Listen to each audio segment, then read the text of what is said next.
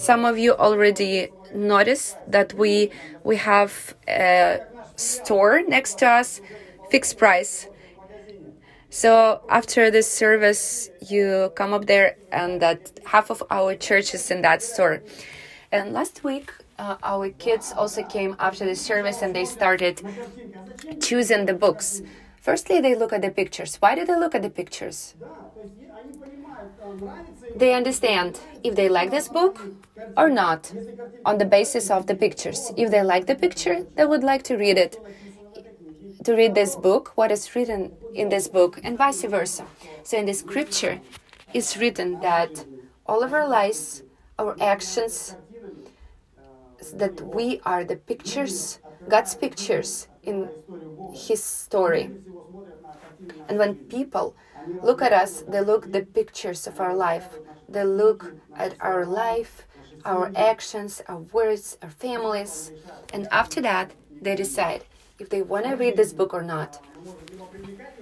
We can attract people to the gospel by our lives or reject them. And this is a new situation, and it was at the very beginning. We still continue to read the book of Titus, 2nd chapter, 1st through 10th verses.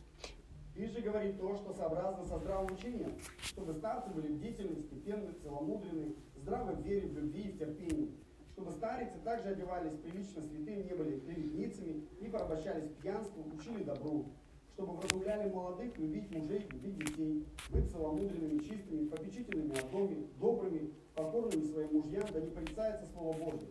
Юноши также увещевать быть целомудренными, во всем показывая в себе образец добрых дел, в учительстве чистоту, степенность, неповрежденность, слово здравое, неукоризненное, чтобы противник был посрамлен, не имея ничего сказать о нас худого.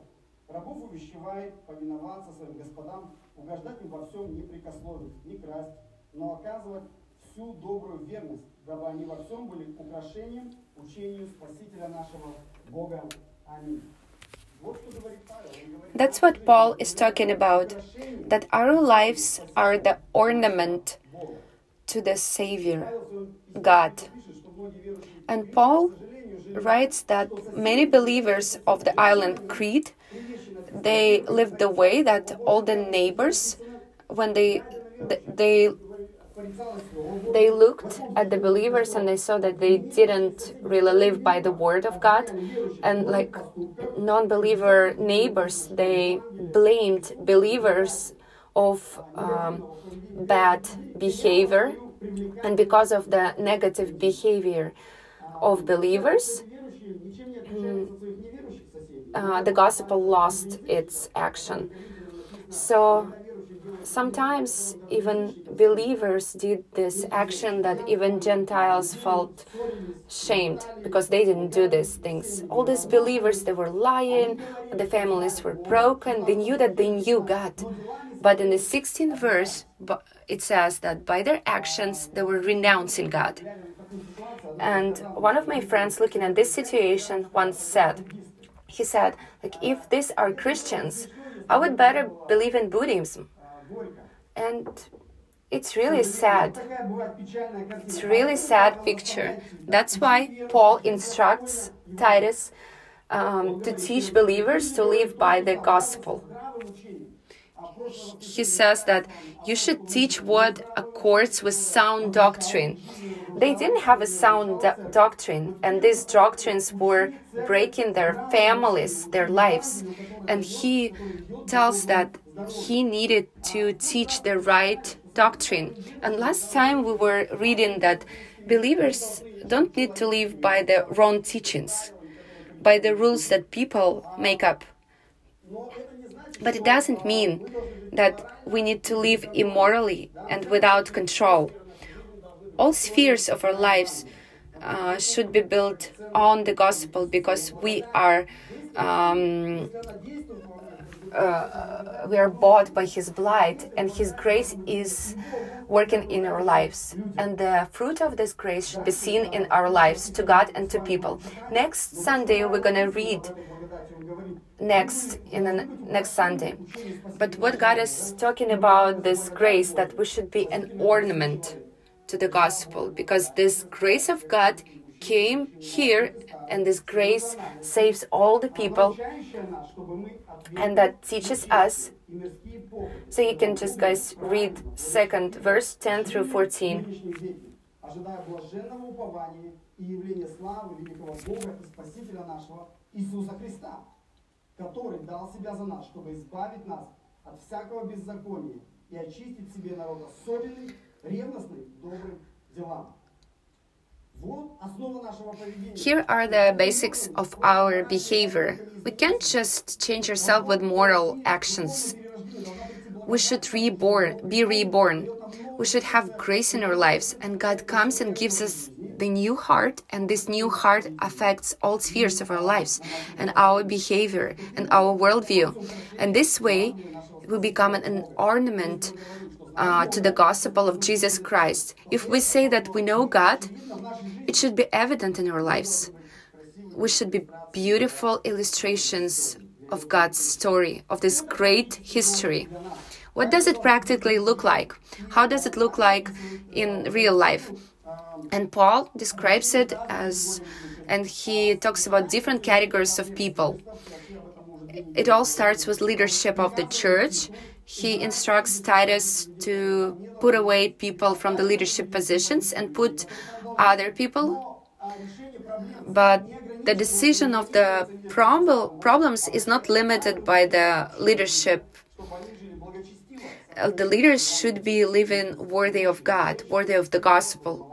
Men, women, young and old, slave and free. Let's look at all the categories that Paul is talking about.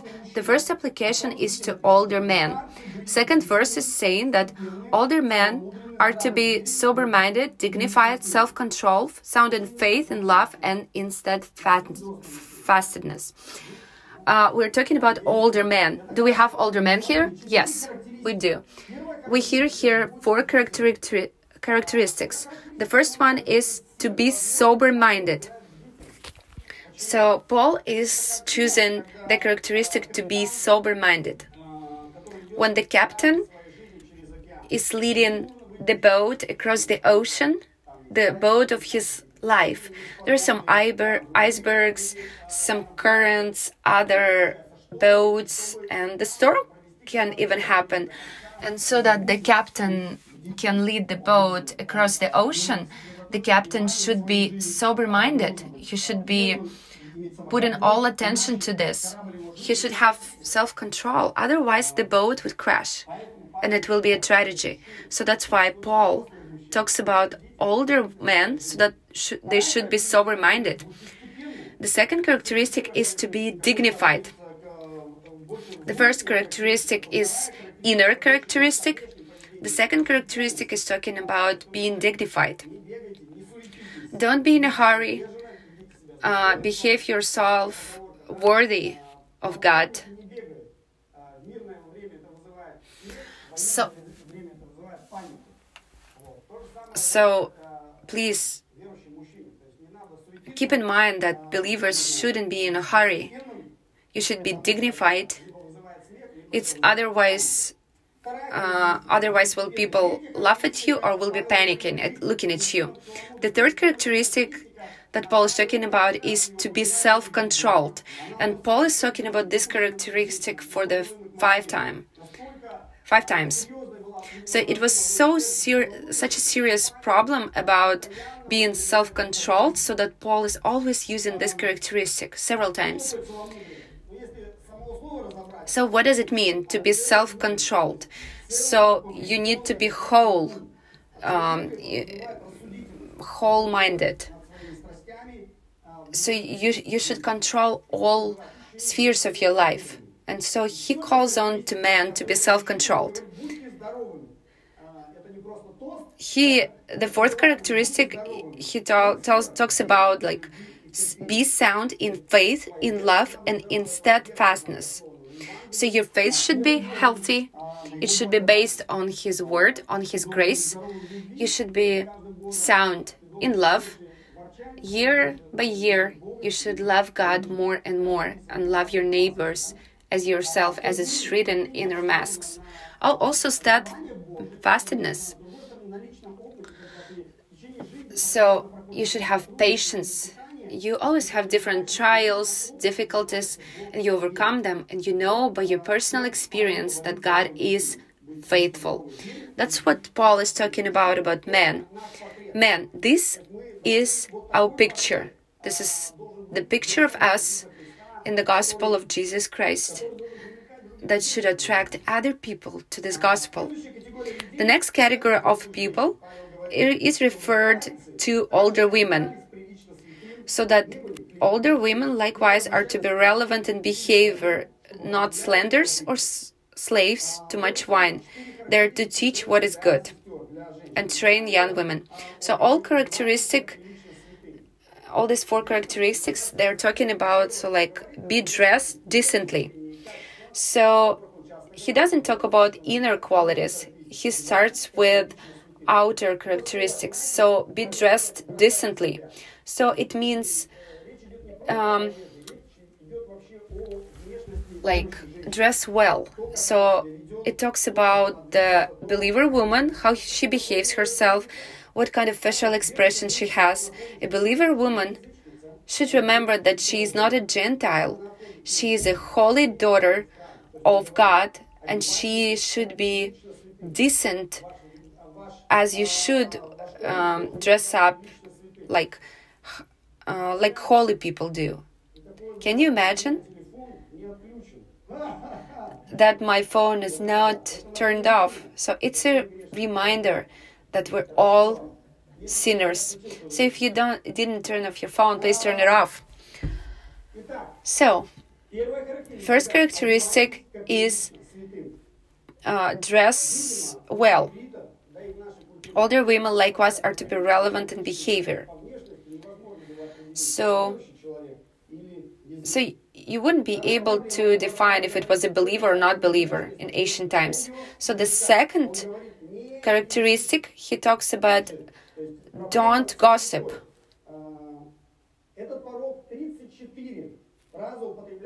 So this sin is talked about 34 times in the Bible. So he says, please watch your tongue. All gossips and bad talks that cause conflicts, so they're not leading to glorify God. So the next characteristic is that Paul is talking about is don't drink wine. So for most women, it seems like, oh, it's not a problem to me. But unfortunately, we all know the examples when in the lives of women, it's a problem. Some men are drinking as well. It's also a tragedy for men. But when we talk about women, when women drink, women get down to the bottom of life. Sisters, please be careful. Watch out for the alcohol, how it affects to you. And the last characteristic is instruct young sisters and teach them good. And the last one, when you have the order in the first 3 areas, and then he says, please instruct younger sister to do the same. So youth, please, don't just talk to yourself and hang out with yourself. Look for the older disciples, because you will be taught from them. You will learn a lot from them, how to bring up your children. Your young friends will not teach you how to do this. You need experienced older sisters. Older women, also, please don't talk just to yourself. Invite younger women. You should be energized, encouraged by the youth. So please have this relationships between generations. And the application to young women, 4th and 5th verse. He says, train young women to love their husbands, children, to be self-controlled, pure, working at home, kind, and submissive to their own husbands, so that the word of God may not be revealed. 7 characteristics to the young woman. It's amazing that it's not these characteristics are not talking about the work. And this world is always talking about, oh, forget about your house, husband, children. You should be self-realized. You should work. It doesn't mean that the believer woman cannot work or create a career, but it means that it's not what defines her. Husband, house, family, clean house, wisdom.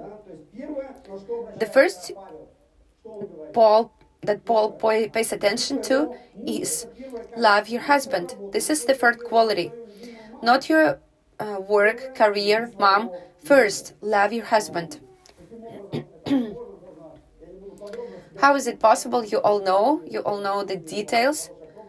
We had a sermon in the fall. You can watch it on YouTube. But the very interesting observation is that in order to love your husband, you should get married. If you don't have a husband, you should get married first. It's a very important observation.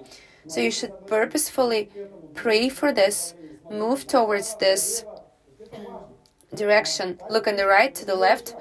So this is the first step to love your husband.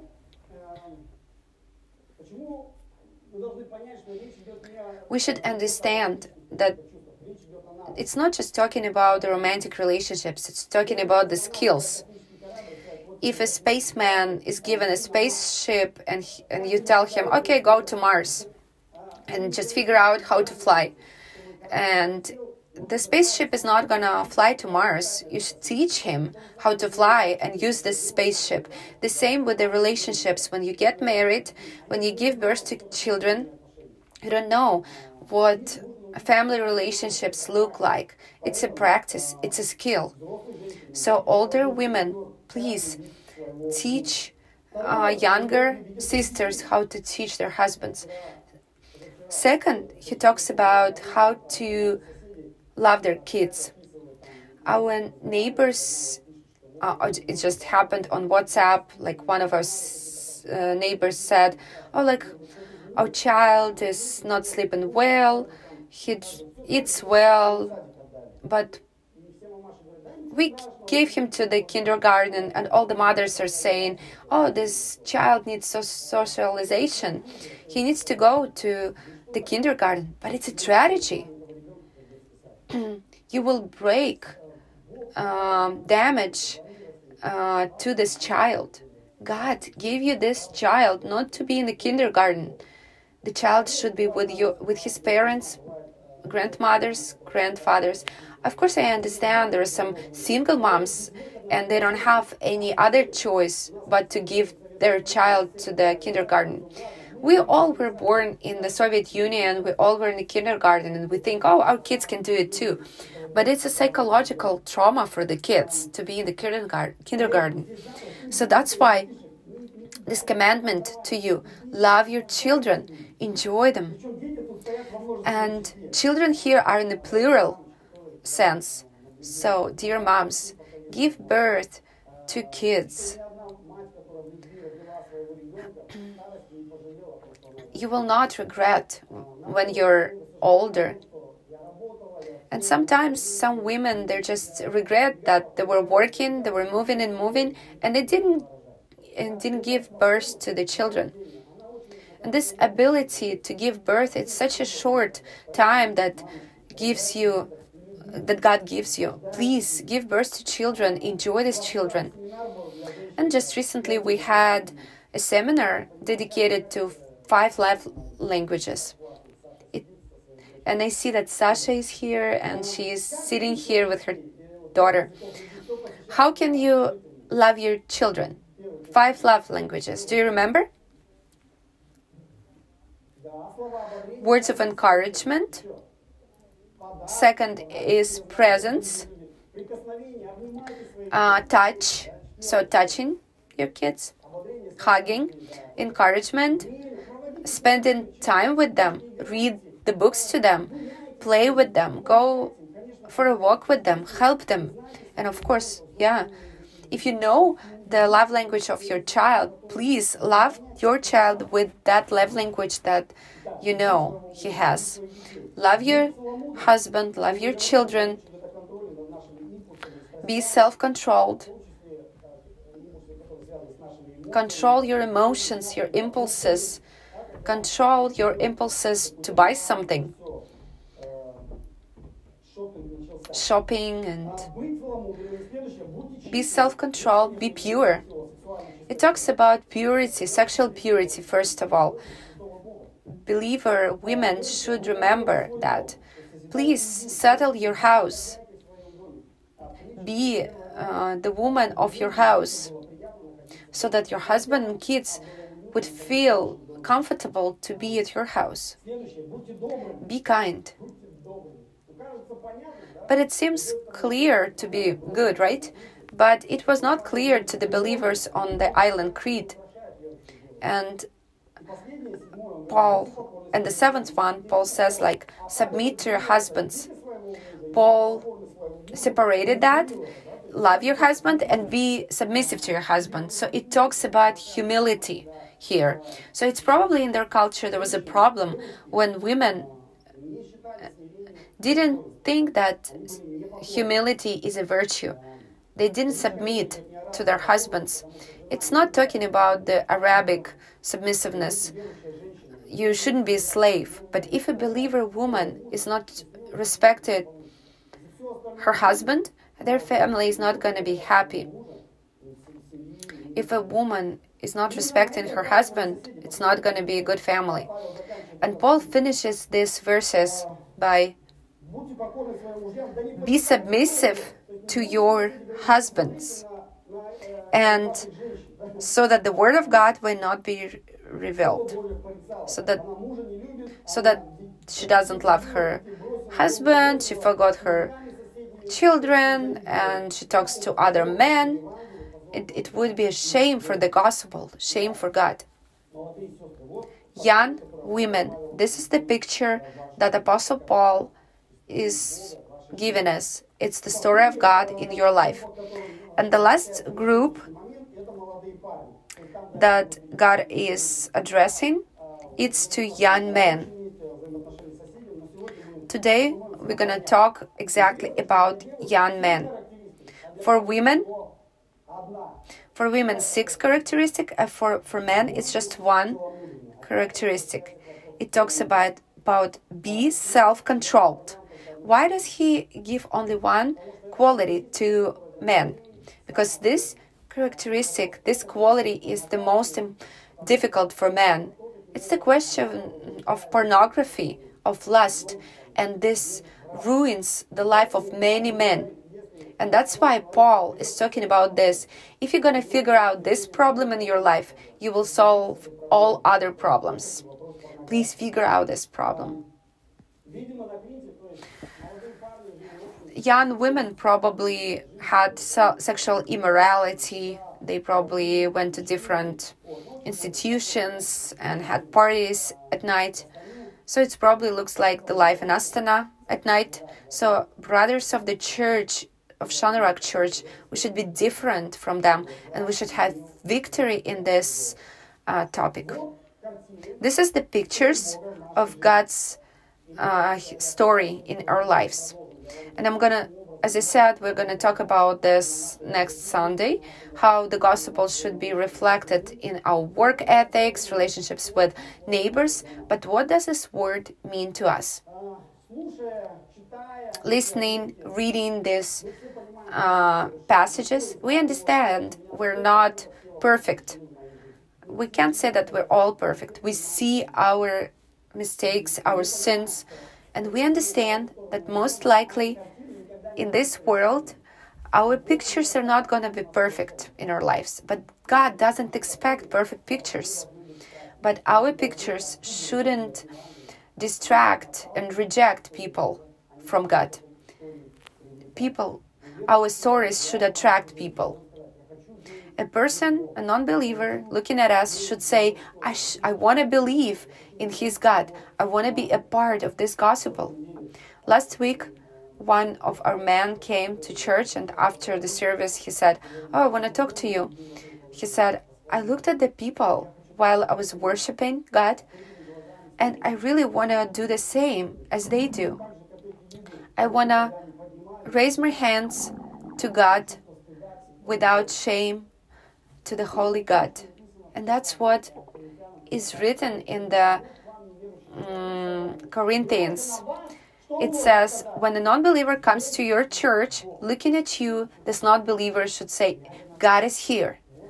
And looking at you, he should say that. This is our goal. That's what we need to strive for. With His grace, with the Holy Spirit. And if you are, as a guest here, if you're not a believer, God loves you, we love you, and we're so glad that you came here.